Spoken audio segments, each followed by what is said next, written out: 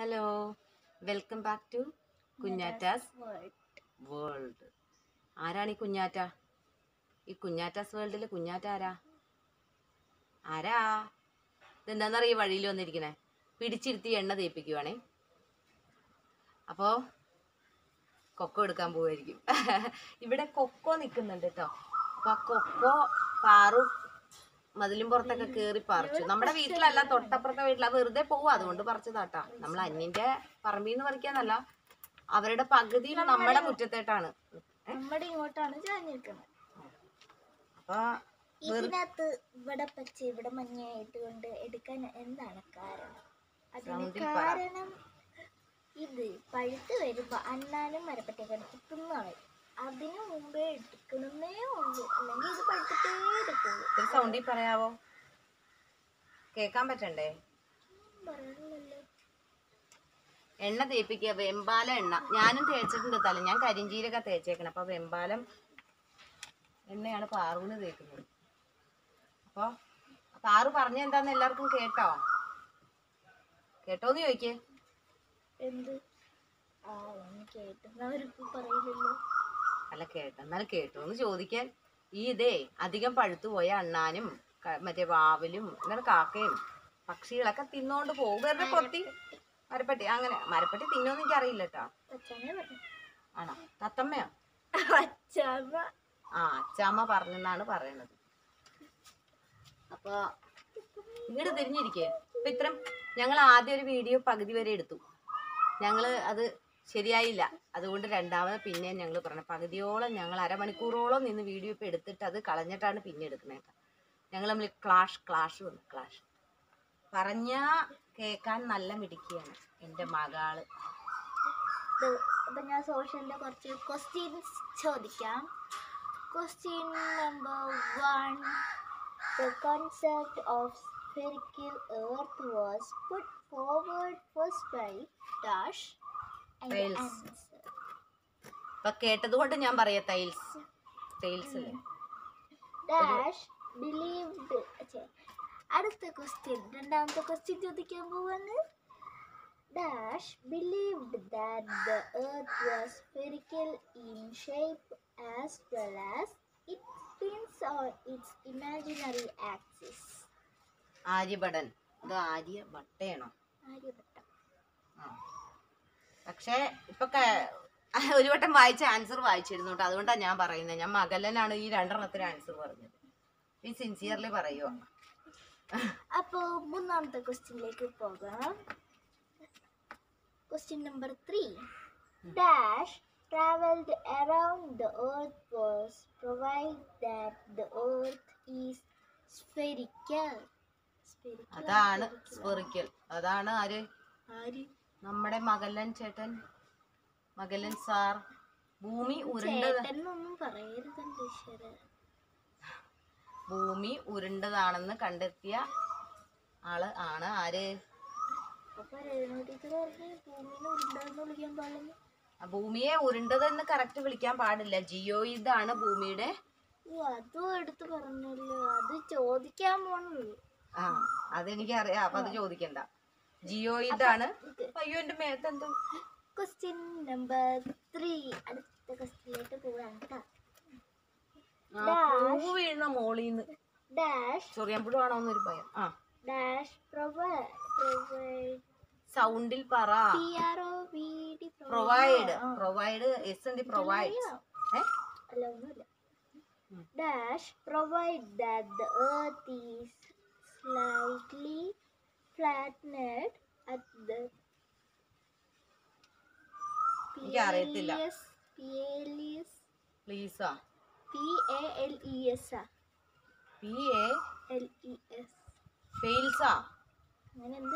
ഉത്തരാണോ? അല്ല, എഴുതിയെടുക്കുന്നത് തന്നെ. ബോൾസ്. ഒന്നും കൂടെ വായിച്ചേ. Dash provide that the earth is slightly flattened at the poles and bulged in the middle. ആരാണ് അത് കണ്ടുപിടിച്ചതെന്നോ? ആരാണ്? I have no idea about this. ഉത്തരം പറയാവുന്നതാ. ഞാനല്ല ഏതായാലും. ഭയങ്കര കോമഡി. പിന്നെ ഇപ്പൊ ചിരിച്ചിരിച്ച് മണ്ണ് കിട്ടി. തല നോക്ക ഇരുന്ന് തരൂലട്ടതാ. ഞാൻ ഓപ്ഷൻസ് പറയാം.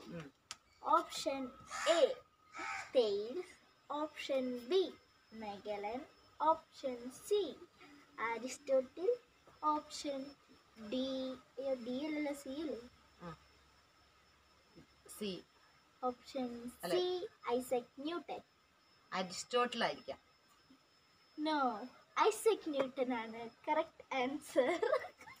ഐസക് അതുകൊണ്ടാണ് ഞാൻ ഇതിനകത്ത് ഇല്ലാത്തത് എടുത്തോണ്ട് വന്നത്. ഓ, ഐസക് ന്യൂട്ടൻ ഇതൊക്കെ പറഞ്ഞിട്ടുണ്ടെന്നുള്ളത് എനിക്ക് അത്ര വശമില്ല. ഹേ, The shape of earth is geoid. Geoid geoid means ഒരു എന്താ പറയാ, ഇംഗ്ലീഷിൽ it's A shape like earth shaped. അങ്ങനെയാണ് ടീച്ചർ പറഞ്ഞത്. അത് തന്നെയാണ് പകർത്തിയത്. എർത്തിന്റെ ഷേപ്പ്, ദാറ്റ്സ് ഓൾ. അതായത് ജിയോയിഡ് എന്ന് പറയുമ്പോൾ ഒരു ഫുള്ളായിട്ടൊരു സ്പെറിക്കൽ ഷേപ്പ് അല്ല എന്നുള്ളതാണ് മനസ്സിലാക്കാൻ പറ്റിയിട്ടുള്ളത് അല്ലേ? പിന്നെ ഇനി അടുത്തത് ഡിഫൈൻ ലാറ്റിറ്റ്യൂഡ്സ്. ലാറ്റിറ്റ്യൂഡ്സ് എന്ന് പറയുമ്പോൾ നമ്മുടെ നേർരേഖകളാണ് ഭൂമിയുടെ. ഞാനത് പഠിപ്പിച്ച് കൊടുക്കണ സമയത്ത് എനിക്കറിയാം, വായിക്കാണ്ട് ഇപ്പം എനിക്ക് ചോദിക്കുമ്പോൾ കിട്ടൂല. Can you explain this please? No. They are the horizontal lines seen on a dash. That is the horizontal lines seen on earth, the globe. Earth ആണ് ഗ്ലോബ് ആണ്? Earth. No, globe. Globally. അതായത് that's imaginary ആണ്, സാങ്കല്പികമാണല്ലേ. നന്നായിട്ട് എണ്ണ തേച്ച് കുളിക്കട്ടെ എന്ന് ഓർത്തിട്ടാ. They are different dash. They are different dash. Different dash എന്ന് പറയുമ്പോൾ എന്ത് വരും? ലാറ്റിറ്റ്യൂഡ്സും ലോഞ്ചിറ്റ്യൂഡ്സും ഉണ്ട്. അതായത് ഞങ്ങൾ മലയാളം മീഡിയം ആയതുകൊണ്ട് അക്ഷാംശ രേഖ, രേഖാംശ അല്ല, അക്ഷാംശം രേഖാംശം പഠിപ്പിക്കുന്ന സമയത്ത്, ഇപ്പോൾ വലിയ കുട്ടികളെയും പഠിപ്പിക്കുന്ന സമയത്ത് നമ്മൾ അത് നോക്കി അങ്ങ് പറഞ്ഞു കൊടുക്കുകയല്ലേ ചെയ്യുന്നത്. എല്ലാം അങ്ങോട്ട് ഓർമ്മയില്ലാഞ്ഞിട്ടാട്ടോ. പിന്നെ ചേട്ടന്ന് പറഞ്ഞു, എന്തായാലും നെറുകെ വെച്ചിട്ട് വെച്ചേക്കാം, എണ്ണ തേച്ച് കുടിക്കുമ്പോഴേ. Different in length. നേരത്തെ ഇളകി പോകുന്നതൊക്കെ പഠിക്കണം നല്ലത്. എന്നോട് പറഞ്ഞിട്ടാണെങ്കിൽ കൂടിയും പഠിക്കണ കാര്യം നല്ലതാ.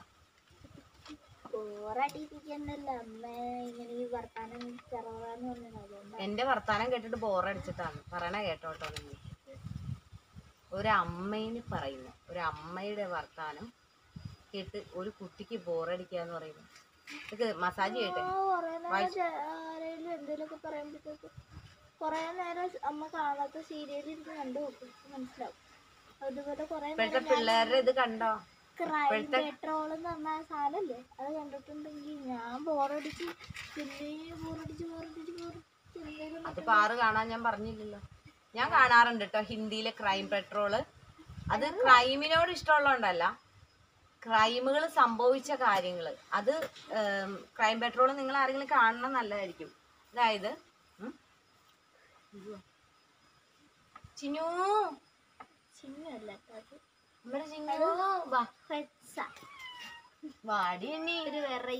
ഞാൻ പറഞ്ഞില്ലേ കഴിഞ്ഞ ദിവസം പേരിട്ട്. മറ്റേത്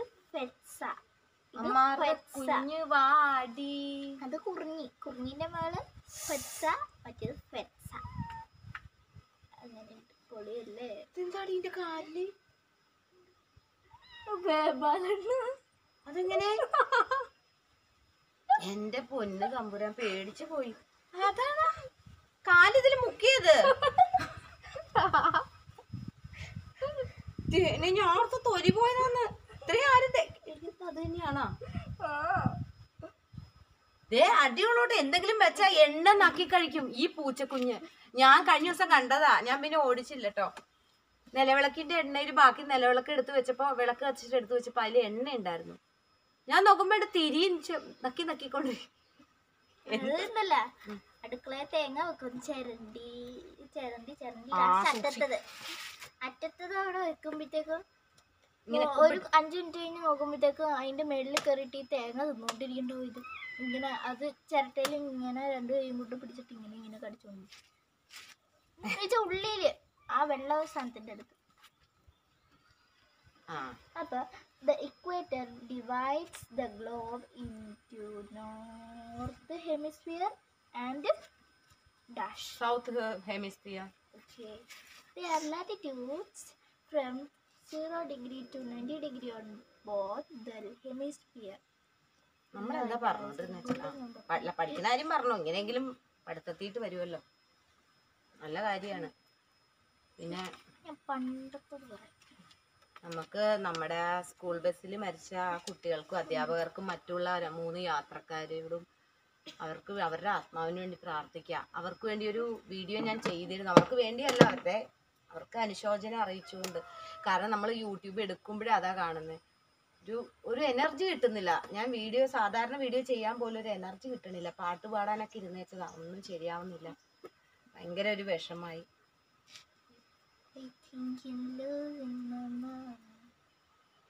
അപ്പൊ എന്ത് ചെയ്യാനാ?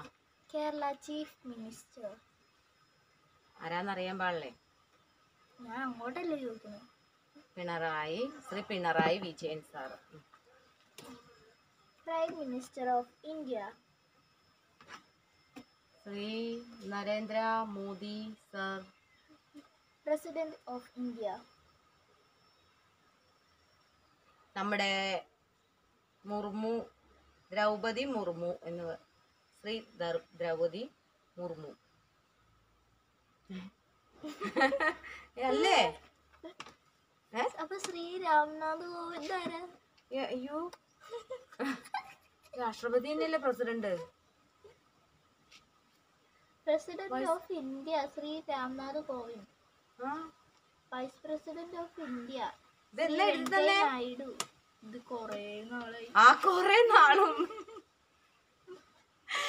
കഴിഞ്ഞ ദിവസല്ലേ നമ്മുടെ കേരള ഗവർണർ ശ്രീ ആരിഫ് മുഹമ്മദ് ഖാൻ. ഇത് പഠിച്ച് ചോദിച്ചതാ. ഇതിപ്പോ എന്നോട് ചോദിക്കല്ലേ, കാരണം ഞാൻ അതൊക്കെ മറന്നുപോയി. ഇവിടെ ഇരുന്നോണ്ട് പറഞ്ഞു കഴിയുമ്പോ എല്ലാവരും ഓർക്ക് തലയിൽ ഒന്നും ഇല്ലല്ലോ എന്ന് വിചാരിക്കും. ചുമ്മാ ഇങ്ങനെ ഈരൊക്കെ നോക്കുന്ന കേട്ടോ. അങ്ങനെ ദൈവമേ എന്തൊക്കെയാ പറയണേ വീഡിയോയില്. അപ്പൊ സമയം കൊറേ ആയല്ലോ. ട്യൂഷന് പോണ്ട, കുളിക്കണം, മീറ്റിംഗ് ഉണ്ട്. പിന്നെ reverse of India. Important വേർഡ്സാ? Important reverse important. ഇന്ത്യയിലെ ഗംഗാ നദി, സിന്ധു നദി.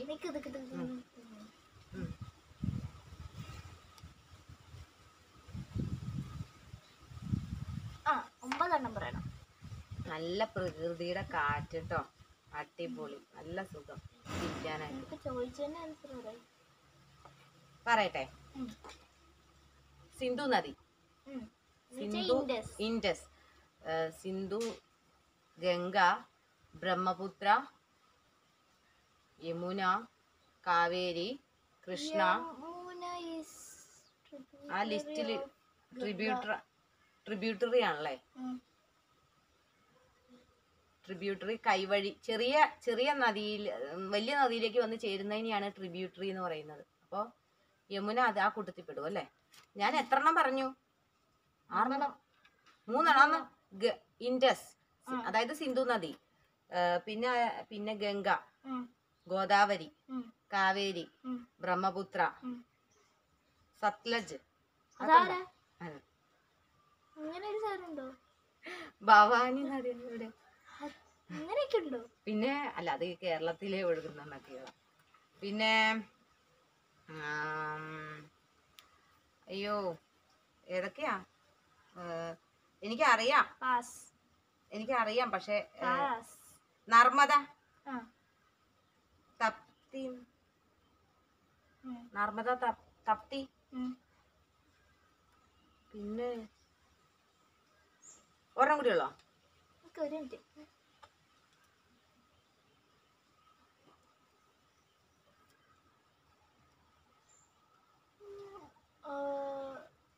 നാലെണ്ണം പറയാനുണ്ട്. ഞാൻ പറയാം. കാവേരി. ഞാൻ പറഞ്ഞതാ, കാവേരി പറഞ്ഞു, കൃഷ്ണ. കൃഷ്ണ പറഞ്ഞു. കൃഷ്ണ പറഞ്ഞില്ല. കൃഷ്ണ ആദ്യത്തെ പ്രാവശ്യം പറഞ്ഞില്ലേ? കൃഷ്ണ കാവേരി ഒരുമിച്ചാ പറയുന്നേ. മഹാനദി. മഹാനദി പറഞ്ഞില്ല. നർമ്മദ, തപ്തി, ഇൻഡസ്, ഗംഗ, ബ്രഹ്മപുത്ര. ഇത്രയാണ് ഇമ്പോർട്ടന്റ് നദികൾ അല്ലേ? Old name of Delhi. Delhi ആണോ? ബാക്കി എന്ത് ചെയ്ത്? ദില്ലികൾ.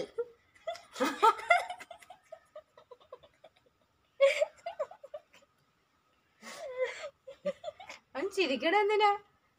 അയ്യോ, എനിക്ക് അറിയായിരുന്ന. ദില്ലി കല്ലല്ല, ദില്ലിക. അയ്യോ, അണ്ടാ ഒരു ചെറിയ വ്യത്യാസത്തിനാണ് ഇത്ര ചിരിച്ചത്. The longest river in India. ഇന്ത്യയിലുള്ള ഏറ്റവും നീളം കൂടിയ നദി സിന്ധു നദിയല്ലേ? ഗംഗ.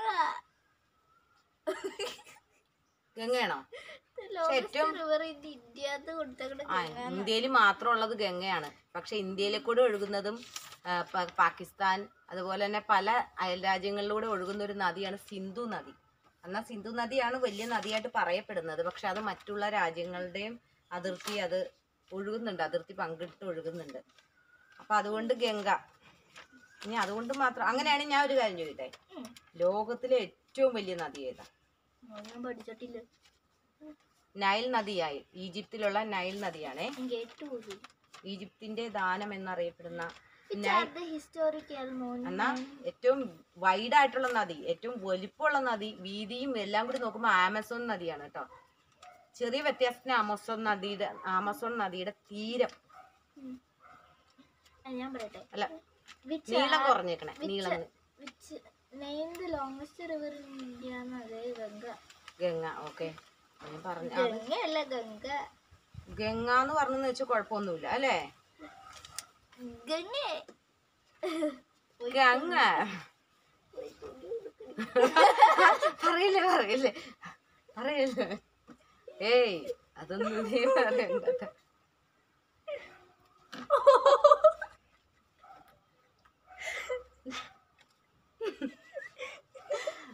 പറയാൻ പാടുള്ളൂ. അത് പറഞ്ഞ കളിയാക്കലായി മാറും. വേണ്ട അല്ലേ? കാരണം കാണണം.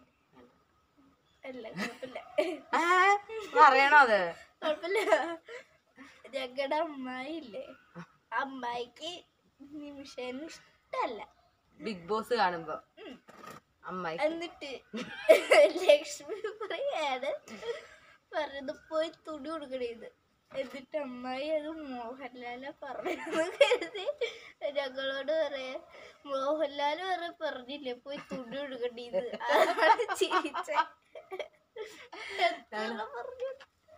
അതല്ല, നിമിഷേനെ മിക്കവർക്കും ഇത്ര ഏജുള്ള. അയ്യോ, നിമിഷേനെ ഞാൻ കുറ്റം പറയാം, എനിക്കിഷ്ടമാണ് കേട്ടോ നിമിഷേനെ. എല്ലാവരും ഇഷ്ടം. റിയാസിനെയും ജാസ്മിനെയും ഇഷ്ടം. ഇത് റിയാസ് ജാസ്മിന്റെ ആരാധികയാണ്. എനിക്ക് റോബിനെ